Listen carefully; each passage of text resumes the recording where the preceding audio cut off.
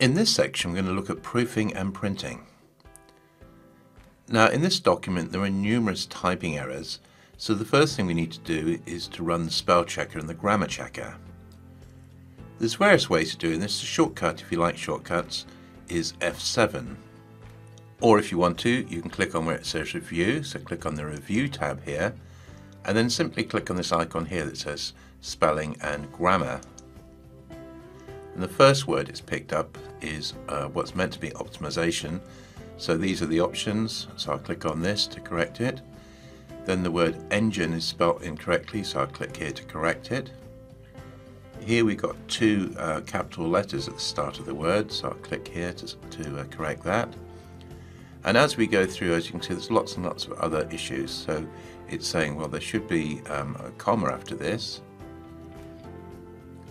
It's suggesting we get rid of the word actual, so it's blah blah blah actual harm, so we'll just change that to harm. Customers has got an interesting spelling with two R's, so we'll correct that. It's suggesting I put a comma just after the word so I'll correct that. Companies is misspelt, so I'll correct that. This is meant to be you, so I'll correct that. Here we've got two repeated words, so I'll delete the repeated word. Here again it's suggesting a grammar change, so we should have a comma after the word you, so I'll click on this. Here it's suggesting that instead of the words in order to promote your website, we just have the word to, so we'll improve the grammar there. Again, it's suggesting to put a comma here, so I'll click on this.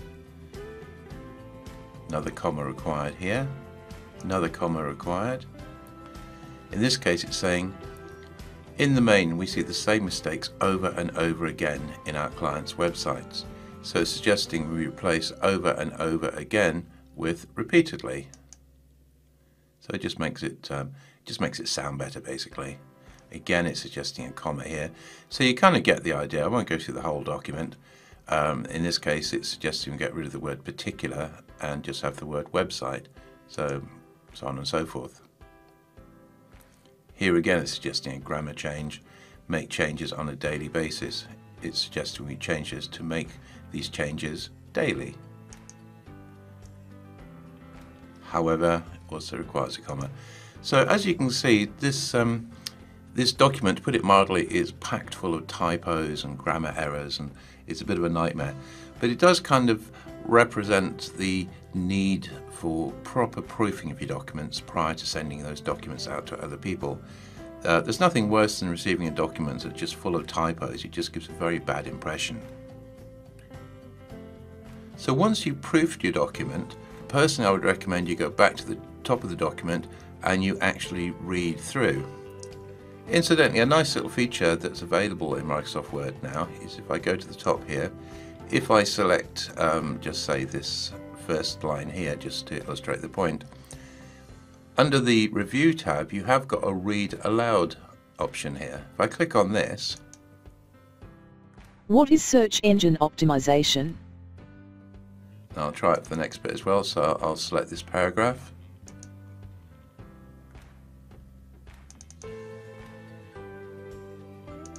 SEO is short for search engine optimization. As the term implies, SEO is all about optimizing a website to gain maximum visibility within the search engine results. As we will see, SEO takes time and effort.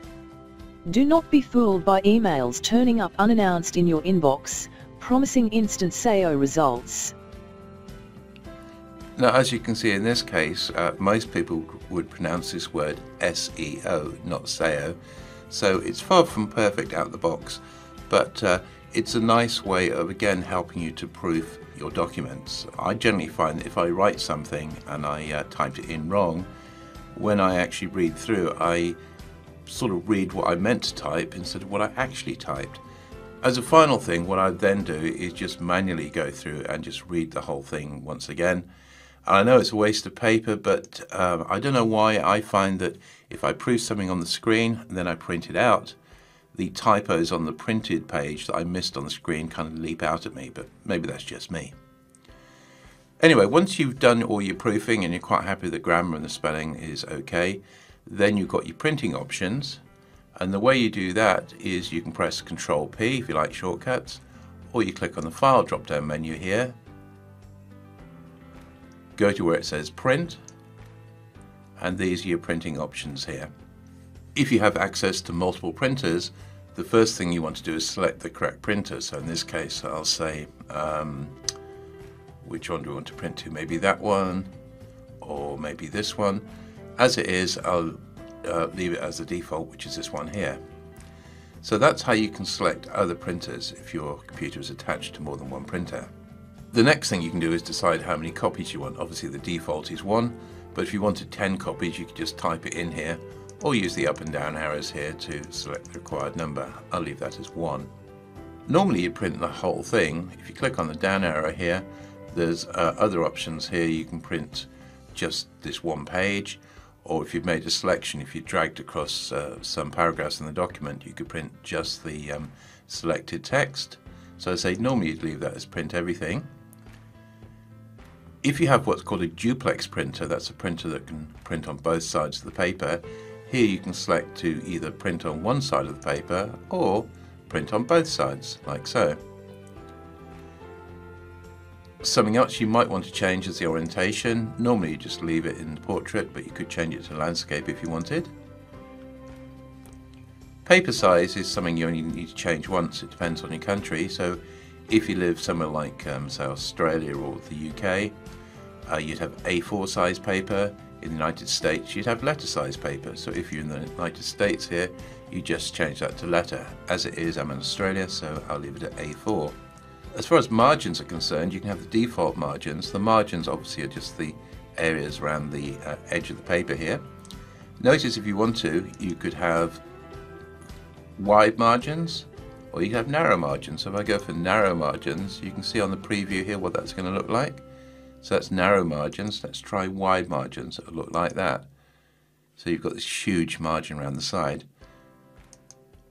Or I can just leave it as normal. So sometimes if you've got a document that doesn't quite fit on one page, a little trick I use sometimes is to use narrow margins, or I can adjust the margins manually just to make them slightly smaller. So you could go to custom margins if you wanted to by clicking on here, and then you can set the margins any which way, top, bottom, left and right. Then another option down here is how many pages per sheet. Let's say you were just proofing something and you wanted to cut down the amount of paper. You could have maybe 2 pages per sheet, or possibly even 4. Obviously the default is 1 page per sheet. The other thing you can do is you've got this preview area over here. So this is looking at page 1 of 9. If I click on this little arrow here that says next page, basically I can scroll through the document like this, 1 page at a time, and just look at visually how it's going to be printed. So that's page 9, and then we can come back through the document like this. The other thing here is you've got a little control bar which you can zoom in and zoom out with, or set it any which way you want. So if you've got it sort of looking at 3 pages here, you can use the scroll bar here to scroll down 3 pages at a time, or scroll back up. So those really are your printing options. You have got a few other things you can do. You can go and click here to change the printer properties if you want to. So if I clicked on this, this would bring up a dialog box. That dialog box would relate specifically to your particular printer. So in this case, I've got this printer installed, so I can change things like layout options and how it publishes and what have you.